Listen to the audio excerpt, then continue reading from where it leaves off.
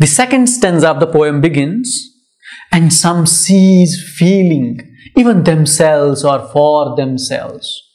Now these soldiers, there comes a time in their lives where they cease feeling. They do not feel anything. And these feelings that they have, they are not only for their relatives, for their wives, for their children, for their parents, for the people. Even there is a time in their lives when they are put in a difficult, tight corner, like a war or a battlefield, whether it was World War I, World War II, or any war that was fought post that. They seize the feelings for themselves as well as for others. Because if they have feelings for other human beings, it will make difficult for a soldier to be a soldier. Dullness best solves the tease and doubt of shelling. They are dull. They are emotionally dull. They are void of emotions. And this voidness of emotions, this ceasing of feeling, makes them a more potent force to counter the shellings in the battlefield, to counter the bullets in the battlefield, to counter the cannons in the battlefield, to run over the dead bodies in the battlefield, to ignore the dying companions, dying soldiers and dying human beings on the battlefield. And chance's strange arithmetic comes simpler than the reckoning of their shilling.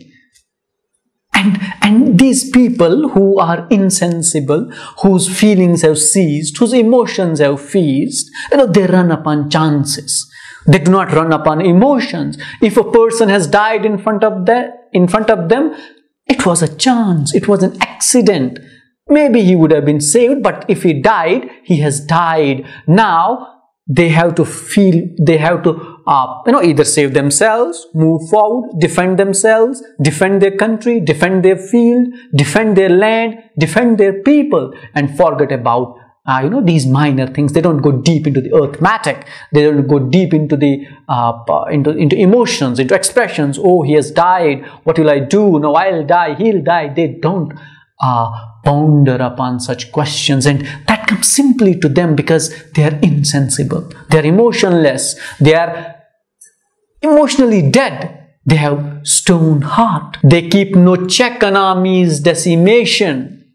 They don't look how people are dying in front of them, how they are being decimated, how they are being murdered, how they are being killed. These things hardly affect them because of their insensibility. Now in this stanza, he continues the argument from the previous stanza and says that these soldiers are actually without feelings. And that is important for them. The dullness helps them to go a long way to perform their duties, whether that is on the border, whether that is on the battlefield, whether that is in any part of the nation, any part of the country, any part of the world. These things, the dullness, the ceasing of emotions, of feelings, helps them to overcome a lot of problems and miseries. And there are people who take things to the chances. A moment he is alive and a moment he is dead because he could not save himself, he could not defend himself. A bullet chanced to hit him and he died, and he chanced to escape the bullet and he is alive.